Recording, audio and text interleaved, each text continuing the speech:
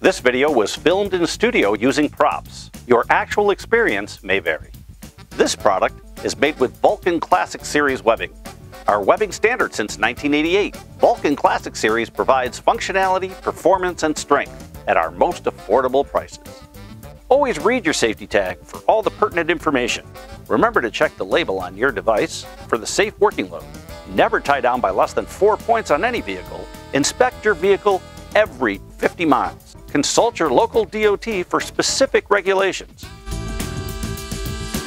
While the safe working load of the TH051 series is only 1,600 pounds, when used properly in sets of 4, you have an aggregate working load of 6,400 pounds, which makes it perfect for any average-sized vehicle, SUV, or pickup truck. The advantage of the TH051 is its extended length.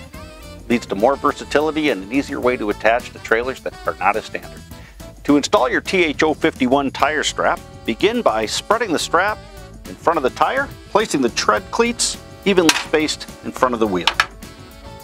So, I've selected a pooch hole that is as close to the tire as possible and as close to the center across the tread.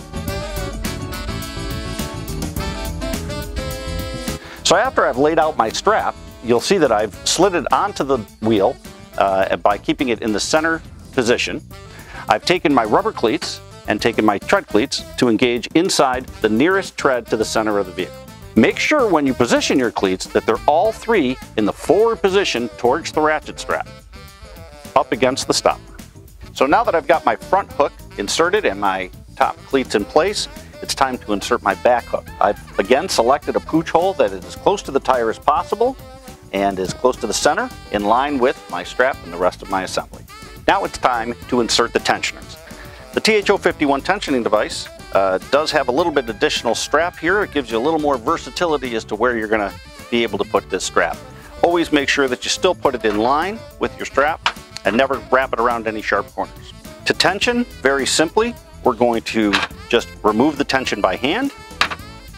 We're going to make sure that we have enough clearance between the tire and the deck of the vehicle by extending the ratchet a full 180 degrees to make sure we're not touching anything.